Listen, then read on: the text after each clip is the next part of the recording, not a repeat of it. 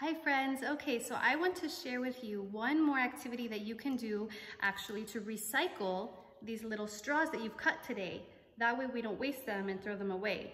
So this is a great practical life activity that our students love to do. In this classroom, they love to do it in all the classrooms around Archgate.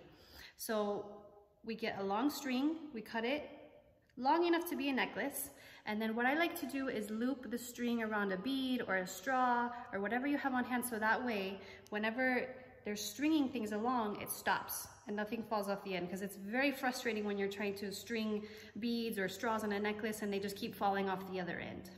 So what we're going to do today is we're going to just make a necklace with our leftover little pieces of straw.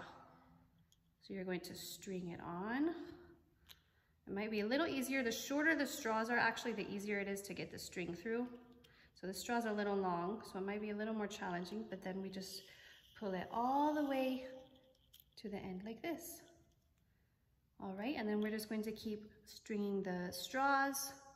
If you have beads at home, this is another great way to do this activity. We have beads at school that we use. We usually use beads and straws. We make patterns.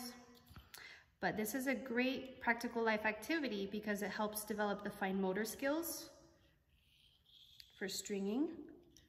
It helps develop fine motor skills when you cut. So the cutting of the straws itself is a great activity. So this is just another fun thing that you could do. I just wanted to add on to the little math that we did this morning. So I've got my straw, I'm going to pull it on and string it all the way through. And then eventually you'll have a nice necklace that you made all by yourself, and you can wear it just like this. All right, friends, have fun today, and I'll see you tomorrow. Bye.